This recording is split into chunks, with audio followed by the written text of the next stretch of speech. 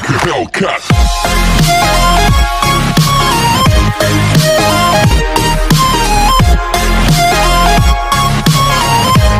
Hey, what's up, YouTube? It's the host of the most, King Gio in the house. How you guys doing today? Well, I wanted to tell you a little bit how. This is why I don't follow any political party. So today, they're talking about Liz Cheney. As you know, you well know that Liz Cheney is the third most powerful Republican that Republicans have. And they're looking to oust her because she spoke the truth, or at least let's say she spoke her mind. You know that she was very against the insurrection. She spoke against that. She spoke against Donald Trump's beliefs that the elections were stolen. So she spoke against the president, of the then president of the United States. And the funny thing is that they want to oust her for that because she's not too conservative enough, but she's more conservative than Donald Trump. And what's funny is that this is for both parties. Is that if you don't follow their narrative, if you don't follow what they want you to follow, and then they'll kick you out. That's like you are Jehovah's Witness, and it does happen, and you come out to the Jehovah's Witness and say you're gay, they take you out of the kingdom. You're out of Jehovah's Witnesses. You can no longer be a Jehovah's Witness. You can no longer be a Jehovah's Witness because you're gay. So they throw you out. So it means all the time that you spent in going to the Kingdom Hall, it's to no good. And here yet, God says don't judge anyone, right? And yet they're the first ones. So it's like that. So you're a Republican, and if you don't go what the other Republicans say, you out. Same thing with Democrat. You don't go what Democrats say, you out. So it goes both. It goes the same. It goes to both parties. But it's repugnant. You know, it's repulsive to know that you spend so much time, whichever party you're with, and to help other people, and because you became outspoken, because you spoke what you felt. It goes to freedom of speech. You spoke what you felt. They want to oust you, and then all these Republicans go with it because they're scared of what Donald Trump might say. If you're so scared of what Donald Trump says, or you're so scared of what any president is going to say, then you don't believe him. You don't need to be in politics because you're not for the people. Because people voted you in, not Donald Trump, not Joe Biden, not Barack Obama, not Bill Clinton. Or maybe they did. We're talking about ballot-wise. But the people of your state voted you in. This is in Cheyenne, Wyoming. They voted this woman in to become a senator. They haven't had a white Cheyenne, Wyoming hasn't had a senator in a long time. But so here they are going against her for something that she believes in. She believes that Donald Trump did an insurrection. She believed that he committed impeachment. I mean, that he should be impeached. And she spoke this. So why are you ousting her? Because she spoke her mind? So that tells you that there's no point, because they're all in the same boat. And like I said, Donald Trump didn't vote you in. None of these people voted you in. So if you're with these people, if you're going because you're afraid of what he or she said, the president of the United States, he or she said, then you don't belong. You don't belong to be in the Senate or the House of Representatives. You don't belong to either party. You don't belong to be there, because the people of your state chose you to represent them. You know, you're not. You know, everything that shine ain't gold. You're not going to be $100 bill to everybody. You know, everybody's not going to like your thoughts. Everybody's not going to like your ideas. But it is what it is. You're not going to stop and say, you know what? Just because I don't believe, I don't believe in that guy, I'm not going to vote for him. Or I'm the senator, and I give my opinion, and 10, 20 people say, oh, I don't want to be King Gio because, you know, he doesn't have my same belief. Hey, it is what it is. You voted me in. I'm going to fight it. So here you are. So here I am. You voted me in. I decide to do something.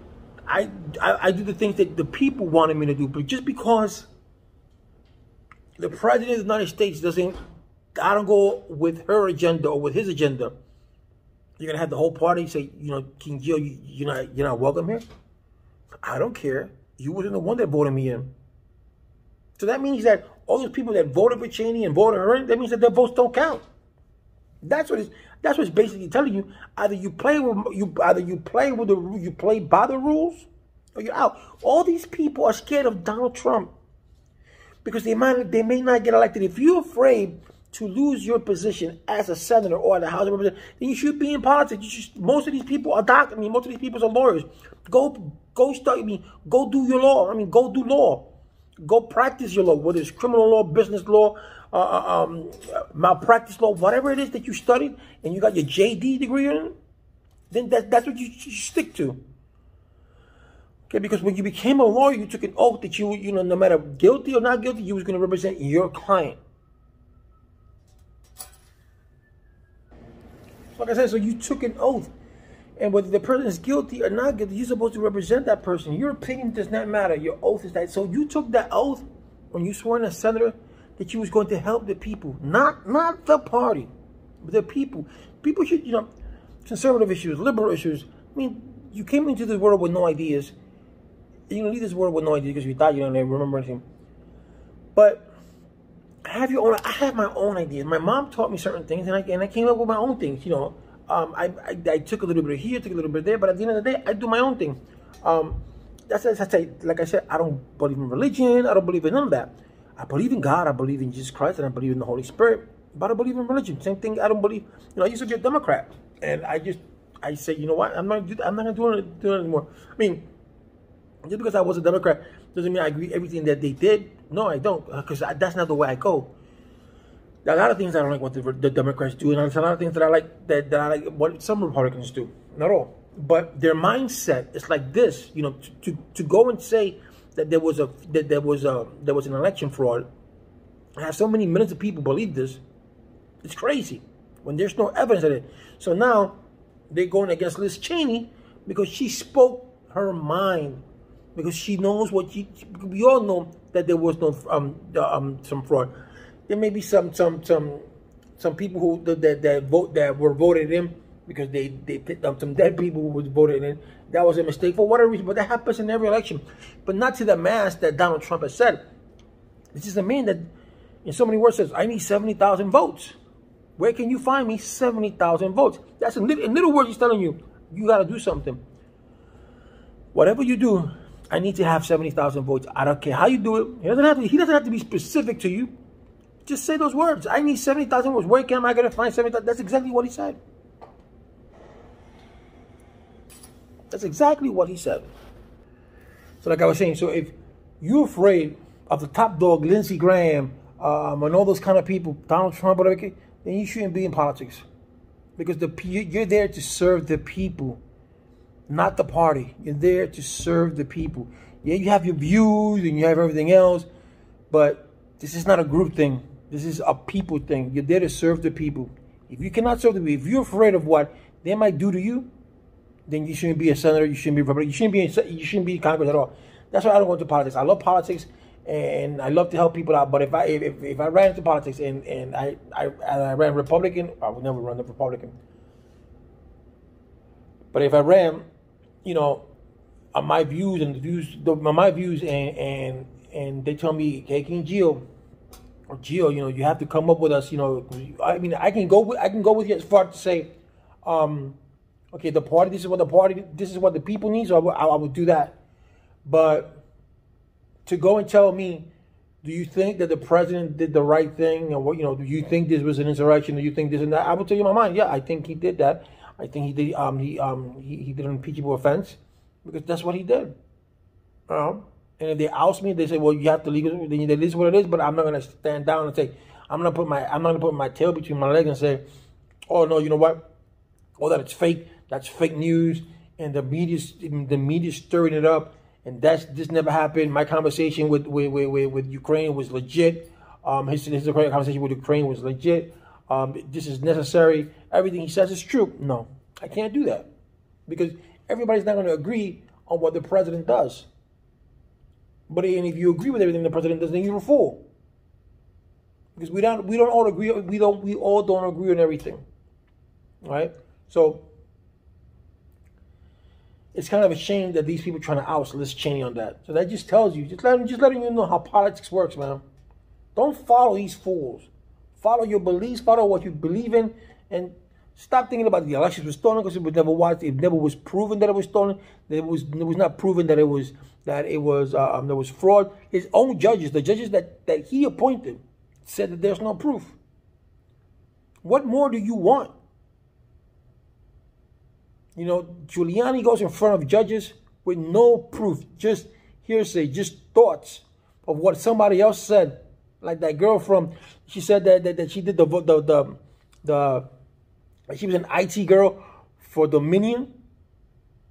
When everything was over, no one, Dominion said, you weren't an IT girl. You were cleaning the glass of the machine. That's all you were there for. That's all you were hired to do for another menial work. And she did say in front of Congress that she was an IT girl. And people believed her. You see? Mr. Pillow guy, another conspirator. People believe him.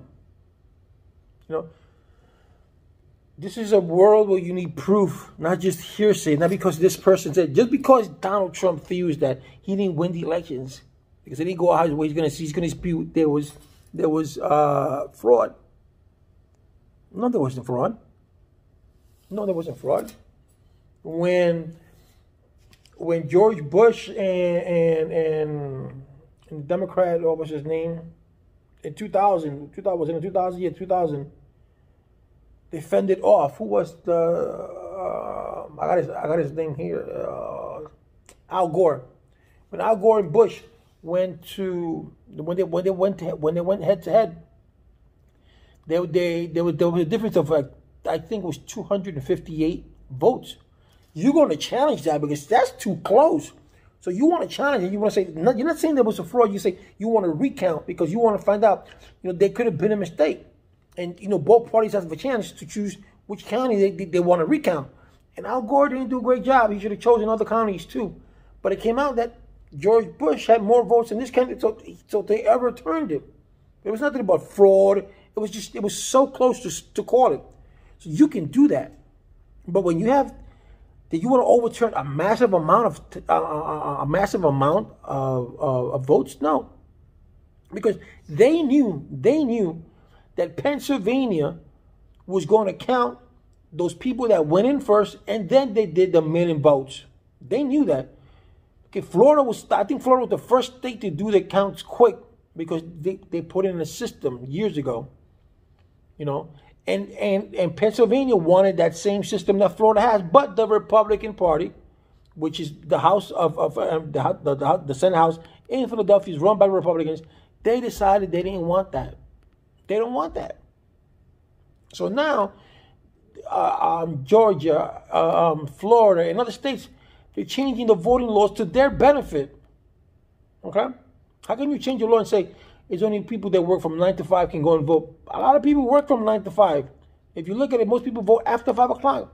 So you have to take a day off because, you could say, or you would say, right? You would think logically, all right, you cannot vote 9 to 5. I mean, you can only vote 9 to 5.